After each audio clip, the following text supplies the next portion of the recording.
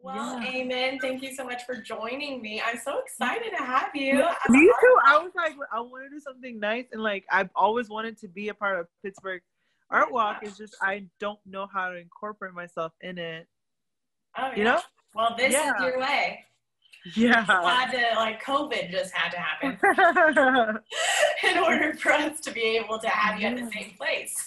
So Yeah. go ahead and tell me how you got started in the makeup scene, like what motivated you to like push this as your career. Well, I I started doing makeup on myself when I was like 16, but like blush, like how I have it right now, like blush, Yeah. something like, um, didn't really get into it. I don't know if you remember, we went to like I was into photography, like I used to carry a camera.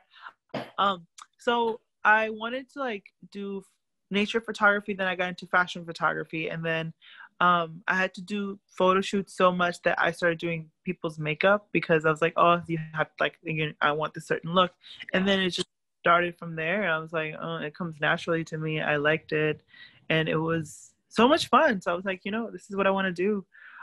Even though like I have a degree and everything else, but Yeah, not what makeup. is your degree, Aymen?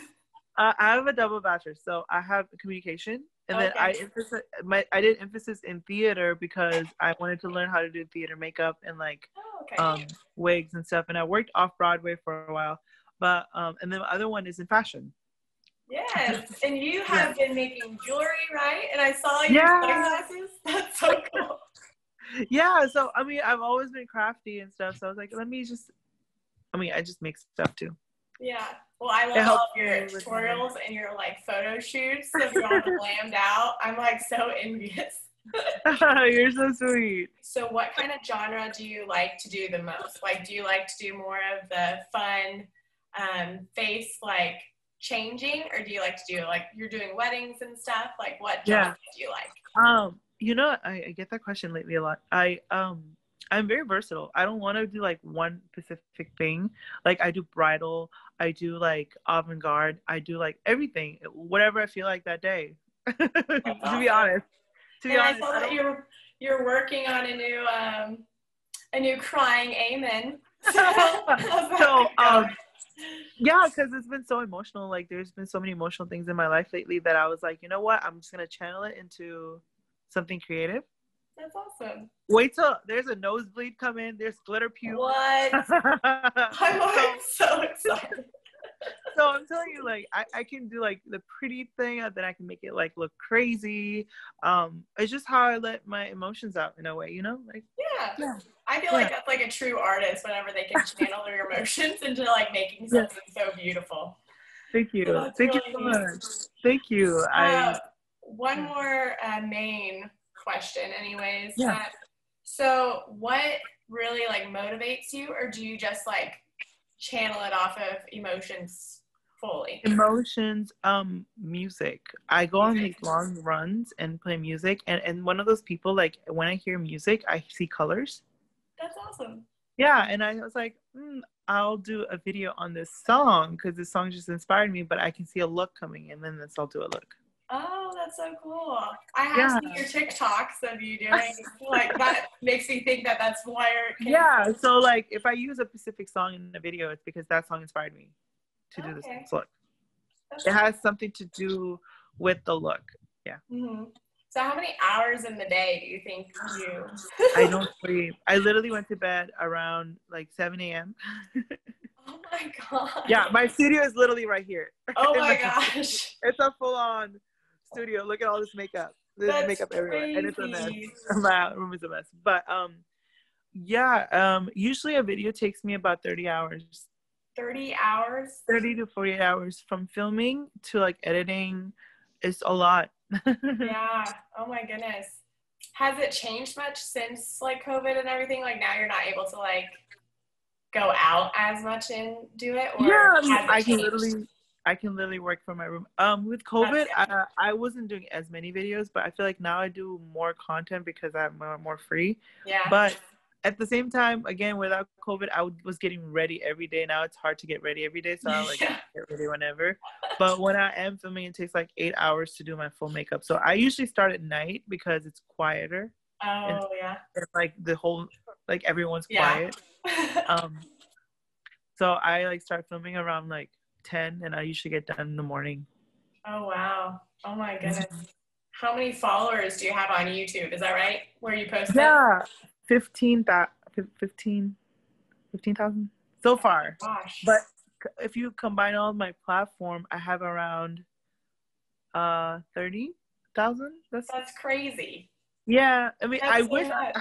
it's growing. I gain about 100 a day, so it's That's pretty good. crazy. Oh my Yeah, gosh. yeah, it's growing. It's growing Yeah. really fast lately. Every time I post, I feel like I get bigger and bigger. Yeah. But it doesn't. It's not even about the following. It's about more about attention from the right people, and I think Yeah. I'm getting that from like bigger brands and stuff. And that's I'm getting paid work. Like I charge like $1,000 for a video. Nice. Oh So my like gosh. So yeah, it almost makes those hours of work like worth it. yeah, because it's hard to do free stuff. When you start out doing free stuff because you're just passionate about it, but then once it's like you're doing it constantly, like 30 hours of video, that's like a lot, you know. Yeah. So then you start charging them for work because now you have an audience and you have like that, like I call it online currency. Like you have online value where they like now brands want to promote. They don't have advertising. They use advertising money and influencers like that. Oh, yeah. What all brands do you work with right now? Oh my God, I have a lot of brands. I know. Well, I saw that you just added Ipsy. Is that right? Yeah, so I'm currently working with Ipsy this month and next month. They signed me for next month too. I'm working with this. I don't know if you know who Sadia Slay is. She's an influencer. She has her own brand. I'm working with her. I'm working with Urban Decay. I'm working with Pinky Rose Cosmetics. I'm working with who else sent me some stuff? Oh, Haas Labs, of course. I'm always working for Gaga's team. Yes. Makeup Revolution. Oh, BH Cosmetics is a huge one right now that I'm working with. But that's about it for now. But there's other brands that come and go too. But this is just this month. Yeah, that's crazy. And you were on Neutrogena's Yeah, I was on makeup remover. Pride. Yeah, I was the face of the makeup remover for Pride. That's so neat. How in the world did they reach out to you, or how did that? They reached out to me. Cool. I was like, what? Well, they reached out through a third party, and they were like, well, we're looking for this. Would you be interested? And I was like, which company is this? They're like, well, first we need to know if you're interested. You have to sign an NDA. And I was like, okay, that sounds serious. And then they told me that it was Neutrogena. A lot of brands approach you like that, so you're like are genuinely wanting to do it rather than you see the name and you're like, oh, I want to do it. Yeah. That's true, because it's like you don't want to represent a company that you don't even like. Yeah. But do you think you'll just keep going like what you're doing now, or do you have like a set goal that you want to reach? Honestly, I don't want to have any goals because I feel like COVID always messes it up. Yeah. Because I had so many plans already like in the bag and messed it up, and that's one of the things that it's like making me like go crazy here emotionally because I was like, oh my God, it's all out of my hand and I worked so hard for all of this. So I'm just taking day by day. I'm working just to grow as much as I can and work with as many brands and just taking it day by day. I don't really have like long-term plans. I know that I want to like long-term into like 5 years get into like politics. Yeah. LGBT activism in Middle East. Oh, awesome. My whole platform is making like room. Well, it's more about representation, visibility, because like there's not a lot of people like me in my culture or religion. So the whole main purpose of my platform is makeup is just my way of creating space, but the voice is for that, you know, like more of like for kids and youth and LGBT youth that are suffering. But yeah.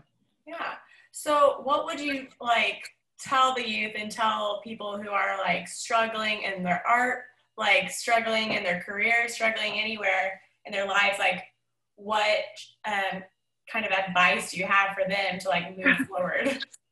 Well, I feel like, okay, I don't know. I feel like I'm not in that spot. I'm still going through so much that I'm like, who am I to give advice to people? Well, what works for you? but I mean, I've lived the story. I've lived the full circle. I have literally achieved a lot of dreams that I never thought I would achieve. And honestly, I just manifested it. So if I'm like delusional enough to believe that I already have it, and it happens. Yeah. To be honest, that's how I've gotten most places in my life. Is just I already act like I have it. Yeah. So it's like fake it till you make it kind of style. Yeah, fake it till you would make it. It's law of attraction and manifestation. Yes. Awesome. Yeah. I love that. I feel like it's kind of just how you get dressed in the morning. Like, just act like you own it, you know? Yeah. Yeah, I mean, I already act like I'm a famous makeup artist, and I've always acted like I was famous. So it's one of those things that I don't even know when it happens. It's like, did it happen?